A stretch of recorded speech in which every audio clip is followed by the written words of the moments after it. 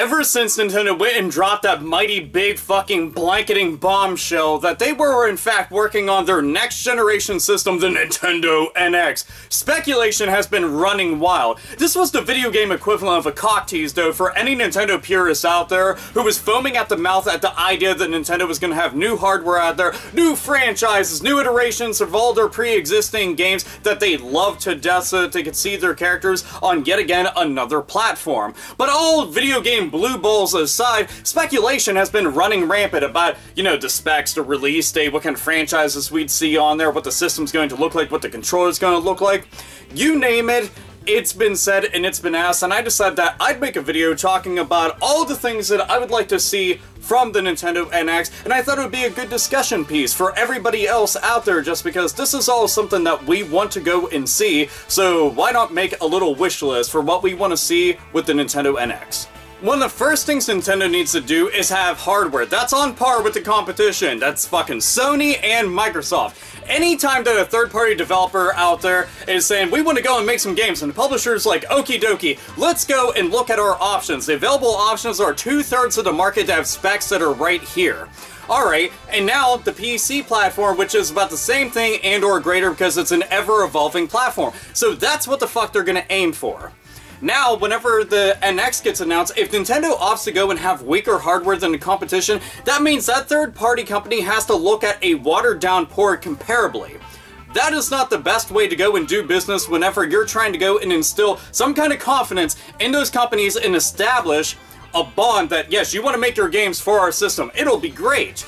Well, if it's easy to manufacture games for and code for, that's fucking fantastic. Something else that's very important whenever doing stuff like this, but if it's weaker, that doesn't actually help them at all. And this is a track record that they've had going for a long time. The past 2 generations, for Nintendo, we have seen the Wii and the Wii U, both of which have had specs that were much weaker than their competition. As a matter of fact, they were always, just stat-wise, a generation behind compared to what Sony and Microsoft were offering. And most people will say, oh, that's just about graphics and graphics and graphics. No, it's not. It's a whole lot more to do that. If you sit down and you begin developing, there's a shit ton more to this than just graphics. And again, this is about trying to get games onto your platform, and if your hardware is not up to snuff, that's not a good thing. That means that you're going to be lacking in content that everybody else is getting. That means that everybody else is going to look at that competition. When they're sitting there thinking about, when a consumer, it's like, you know, I want to go and get a system. I like Nintendo, but all the games I want are over there. Oh well. And they go elsewhere for their decision. Gets worse because Nintendo's coming in late. So to me, they shouldn't even be on par. They should be greater than the competition, so that they could potentially even get exclusives on there that even Sony and Microsoft aren't getting. They could begin getting these hardcore titles that they can't get because, well, they were late to the party, but they have hardware that they don't. That would be amazing. That would be a first for Nintendo to go and get the hardcore titles that they cannot pick up. And I would love to see something like that if I was Nintendo. And they should want to go and do stuff like this. You know, Nintendo, and I understand their whole business logic behind this. Take hardware that you can go and make money off of day one. It's a known fact that 99% of the time when a console manufacturer puts their system out there, they are not making money off of that hardware until at least, bare minimum, at least, later in the second year of that cycle. That entire generation, you're just forking out cash every time somebody buys one, but you're making up for it in volume due to software. Because of that, they do just fine for themselves. Nintendo is kind of backwards. While they don't make up for it in volume because they don't have all the third-party support, they have hardware that they're making money off of, and the thing is, Nintendo first party is the main reason why you're going there, and that's not helpful. They also need to make sure that they help third-party understand their hardware. That's something that manufacturers of these consoles try their damnness and their best to do. There's a reason why typically first-party games are some of the best out there, because they understand everything about the machine. But if they have people go and help all these AAA developers understand the architecture of the machine and how it works, the ins and outs of it, then they can perform all these amazing fucking technological feats that are just amazing. They're like fucking tech wizards and shit, just typing away, making some of the most fantastic games and experiences that you are ever going to enjoy in your entire life, especially for that generation. But Nintendo needs to make sure that they go and do that. They have to reach out. And that's going to allow me to segue into them re-establishing third party. That's one of the things they've been lacking severely in this generation. It's the worst it's ever been in Nintendo's history. And anybody can sit there and fucking defend it. You are lying to yourself if you think Nintendo has great third-party support. Look at their release schedule right now. Especially look at it compared to year one whenever the Wii U first was released. There are so many publishers out there that are non-existent at all. They don't even show up whatsoever on their release schedule, and they never will. Many of those titles that they're making are never going to show up on the Wii U platform because they don't got the hardware to be able to push it. So that doesn't help them. They are an entire generation behind in terms of specs. That's not allowing them to get any fucking favors. So they need that third-party support.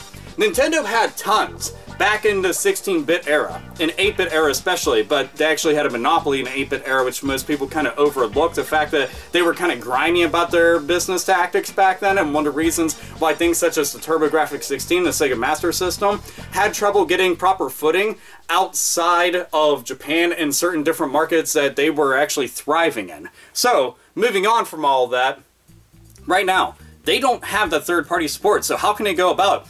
They need to go and hit up all the companies that they've worked hand in hand with. Take your Square Enixes, take your Segas, take your Capcoms, take your Namco Bandais, take your Konamis.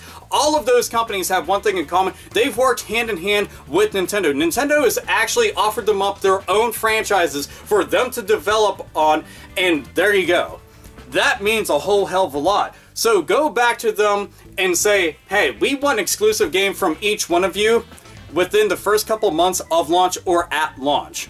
And make that shit explode. Think about it, Square Enix, we want Super Mario RPG 2. Boom! That's a big-ass announcement. Capcom, Mega Man Legends 3, we saw tons of fans really want that. What if you decide to go and take that from a 3DS game to a Nintendo NX game?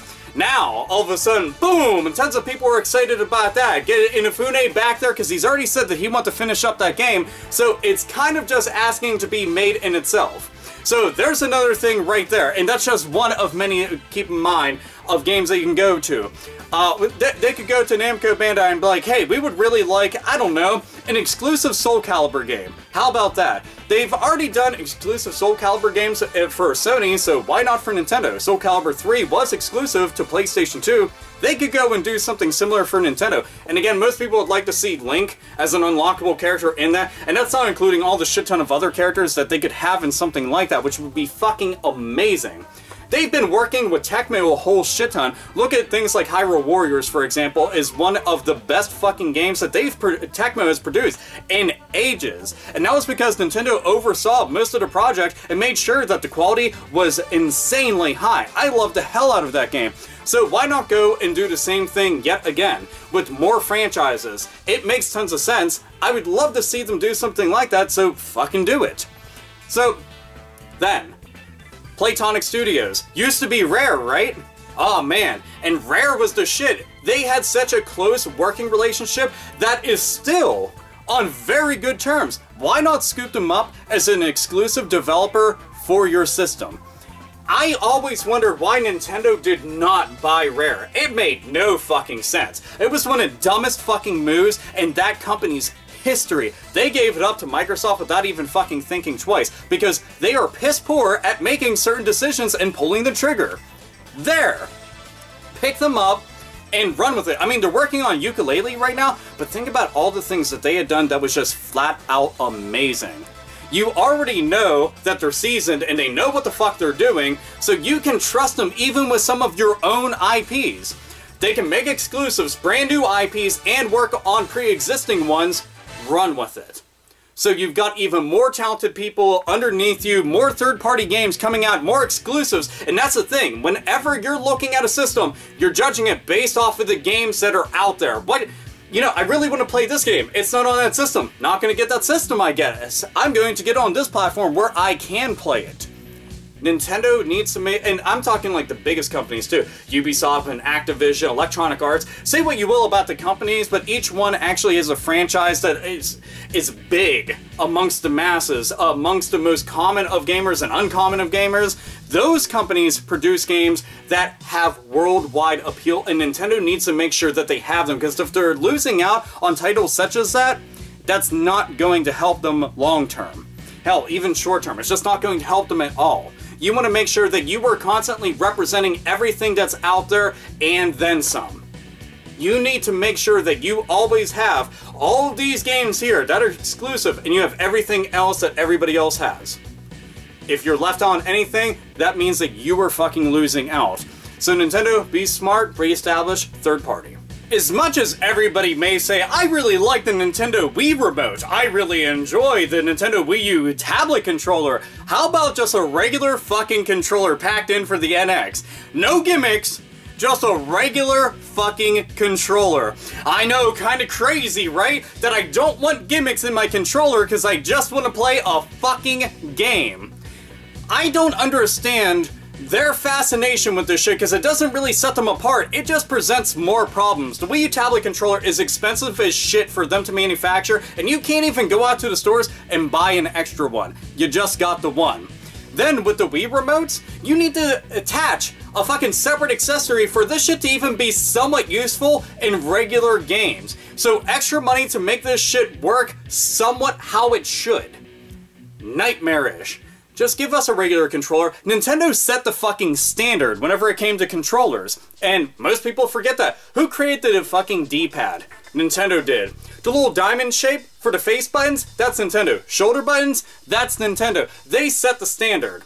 Strap on 2 analog sticks, what do you got? The fucking Wii U Pro controller, basically, but pack in something that's just a normal controller. The last time that you even attempted something like that was with the GameCube controller, which, well, it's a good controller. There were still things about it that I would have fixed, like an extra shoulder button up top where the Z button is, a select button, maybe a bigger D-pad, because that thing was so fucking microscopic and sad looking. It was just like, what the fuck is this?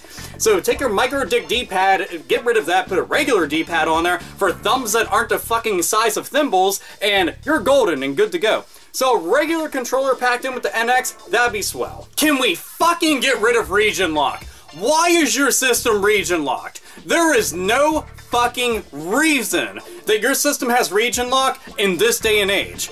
All it does is push potential sales away. It's never been something like, you know, if we go and establish region lock on our system, I'm sure tons of people are gonna be happy and rushing out the stores to pick it up.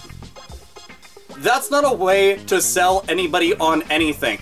I actually import games. I have a lot of import games. I have them for PlayStation 1, PlayStation 2, PlayStation 3, PlayStation 4, Sega Saturn, Sega Genesis. I mean, fucking hell. Oh, Dreamcast? I've got all of these different things. Hell, I've got import Famicom and Super Famicom games, and there's a reason, because there's tons of things that don't leave Japan that I want to go and pick up, and there's been a lot of things that haven't even left the PAL regions from Europe and Australia, like, that I want to go and pick up because, well, I want to go and play them.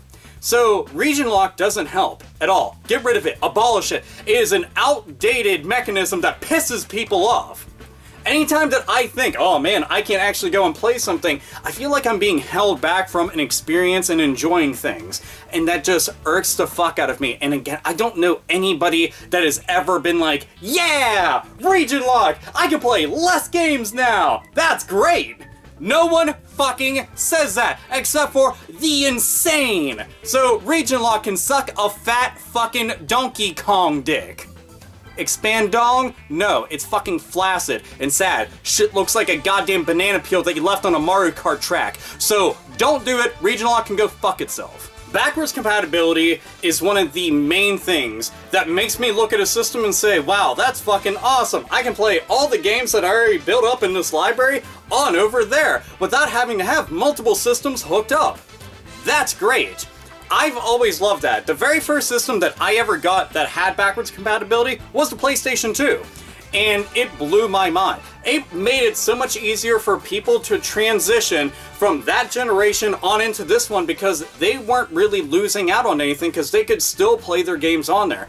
And the fact is, past console life cycles still continue on for a little bit during the current gen, like right now. Last generation, we're still seeing games released monthly, multiple games, tons of exclusives too, which I'm still picking up and playing. But if you said, hey, all the Wii U games will be compatible on there, that's great. The Wii U tablet controller, compatible. Great. The actual Wii remote, compatible. Great. The Wii games, compatible. That's fucking mind-blowing. Let's keep this shit going. If you could somehow manage, and I know that this is just really stretching, but if you could manage it, to somehow get the people who are behind the Dolphin emulator and make it so that you could increase the visuals on pre-existing games and put that shit out there, people would just blow their fucking minds. You know, I'd seen like the PlayStation 2 smoothing and the PS1 smoothing that you can do on PlayStation 2 and PlayStation 3 respectively, and I always thought that shit was really cool. But I was like, what if they could go and do that on a modern console? That'd make backwards compatibility even better. You know, if you want to go and really sell people on some shit, that is the way to do it. These are small, minor little details that make a large difference. There's lots of people out there that still have all these games. They're still going out there and buying these games. There's people that still have that hardware, but they would love if the current gen of hardware would go and do some shit like that. So allow people's entire libraries to continue on that system, and sure enough, you're gonna make all your fans happy.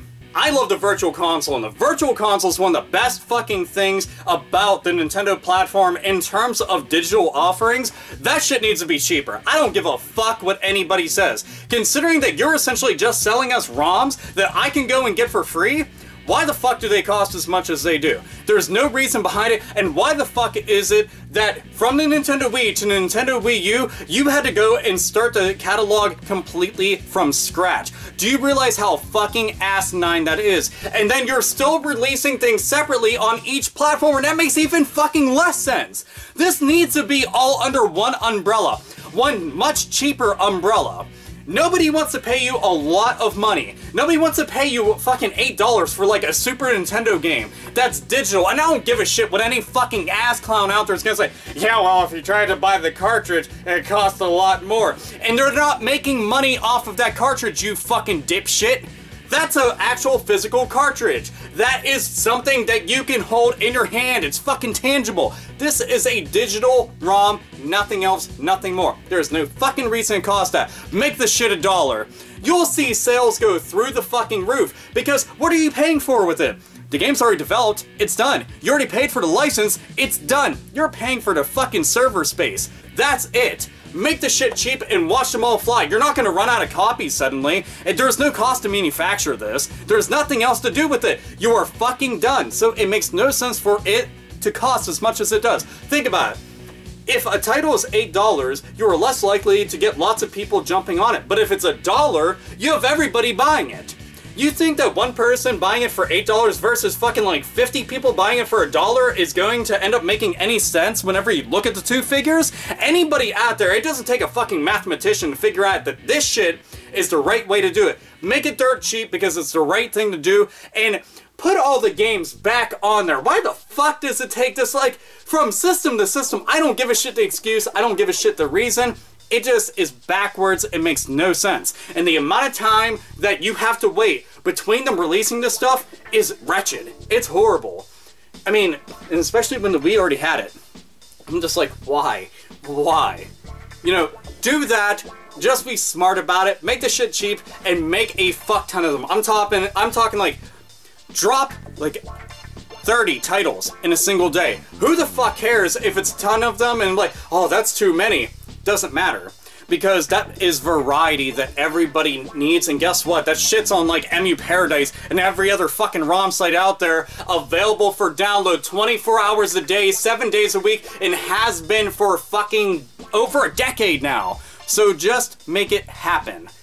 Do the right thing, make the Virtual Console a shit ton better, because it's one of the best things that you have going for you digitally. Nintendo's launch lineup for the Nintendo NX needs to blow people's fucking minds. They need to come in swinging like Little Mac, knocking shit out of the park. I'm talking blow your fucking balls off, no warning label, people being rushed off to the emergency room with big shit-eating grins despite the fact that they have no fucking testicles anymore because Nintendo's launch lineup was that fucking badass. I'm talking Mario, I'm talking Zelda, I'm talking Metroid.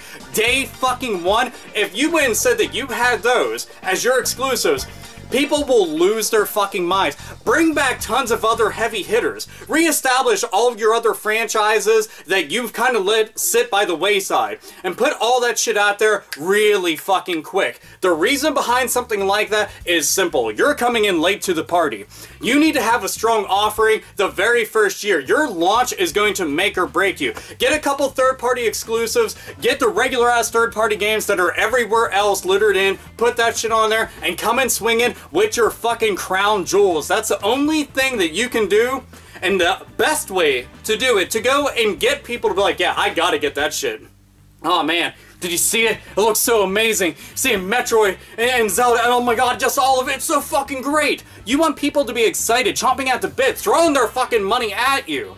And that will happen if you have a great launch lineup. Do not do some stupid shit and release, prematurely, like, oh yeah, we're gonna release it, and not have that many games to go and blow people's minds. People's expectations are insanely high now. You need to go and make sure that the Nintendo NX delivers. And a launch is that's the first offering right there. That is always going to be a thing that people will remember you for, is your launch lineup. And then going on throughout the first year, you need to go and have game after game after game and just keep people coming back. So an incredibly amazing launch lineup is very important for Nintendo NX. Lastly, I'll end us with better marketing. Nintendo, your marketing has been abysmal at best. Most people still think the Wii U is nothing but a tablet for the Nintendo Wii. A lot of people don't even know about half the franchises that are existing on the Wii U, don't even know that's on store shelves, and it takes up such a minuscule amount of space in most game stores and in most major brick and mortar retail outlets. So that's bad. I don't see commercials for it, I don't see advertising. You need to go and step your shit up. Nintendo used to have tons of commercials all over the place. It was inescapable. You would see all this stuff all the time. You need to go and do that again. You need to make sure everybody knows what the fuck the Nintendo NX is. They need to know when that shit is coming out. You need to go and spam this as much as possible, to the point that even if you're not interested in it, it's stuck in your head.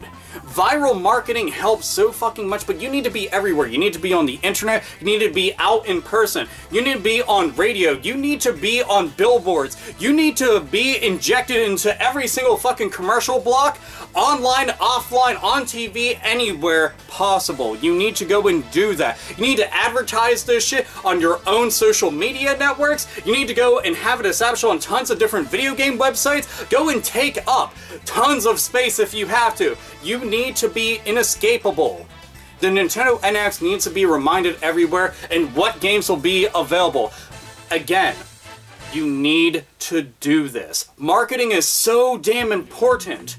Think about how many companies out there marketed their games insanely well. Even if it wasn't that great of a game, but it sold like it was because it had good fucking marketing, and people already know that they're getting quality from Nintendo, so there you go. It's fucking simple. You've got the money. That's not even the question of it. Get a good commercial out there, get another one to follow it up, get another one, and another, and another. And people might not like commercials. People might get annoyed with ads and all that shit. But this is one of the reasons why the world continues to fucking turn, is because of stuff like this. Because of this product placement. Because of these things being reminded to you over and over again. So you're like, oh, hey, like, if you didn't hear about the shit, now you saw the commercial for it. Now you might go and check it out. Now you go onto Nintendo's YouTube and you check out the video for it. Oh, this looks pretty good. Then you go onto a different website and you pre-order it and you see an ad for another Nintendo game or a recommended section. So you go and check that. Then you watch the gameplay of that. It just continues to go on. You're reading up previews for it, and this just helps. This is basic shit that happens every single fucking day. Nintendo, be smart and market. I mean, you could go to all the biggest YouTubers that are out there and say, hey, we want to go and just throw you our games. Please play them. That'd be great. No charge. If you want to play them, hell, you can even fucking keep them and not play them. But we're just saying, if you want to play them and check it out, most definitely. We're just trying to get the name out there. That's all. And that's it. A big time company doing shit like that, everybody be like, that's fucking awesome, I just got a free game, and I'll go and play it. Then other people see that, wow, I didn't even know about that game, doesn't look bad. Oh, I saw a commercial for that, that shit was hilarious. Make the commercials memorable. Don't just make them like an advertising thing. Make them something that's funny. I've seen so many awesome commercials, like the Crash Bandicoot commercials, way back for PlayStation 1. Those things were fucking hilarious. Nintendo, why don't you go and employ something like that? Like the Super Smash Brothers commercial for Nintendo 64, that was fucking amazing. Them just beating the ever-loving shit out of each other inside some little fucking field of flowers, and you weren't expecting that. It was awesome. I love that kind of stuff. But marketing, just market the system. Seriously. But this is my list of shit the Nintendo NX needs to do. And I'm sure there's tons more things out there that are very important, or hell, people out there could disagree with many of the things that I said. I have no fucking clue, but what would you do? If you were Nintendo and you were trying to make the NX a success story, what kind of things do you want to see out of it? What do you want to see change compared to what they've done before? What things do you think this needs to have to compete with Sony and Microsoft in this console generation, coming in at about 3 years late now? I mean, it's going to be pretty fucking late. But again, Nintendo, NX, what would you do? Anyway, this is AlphaOmegaSin, as always, nerds, nerdettes, and gamers game the fuck on!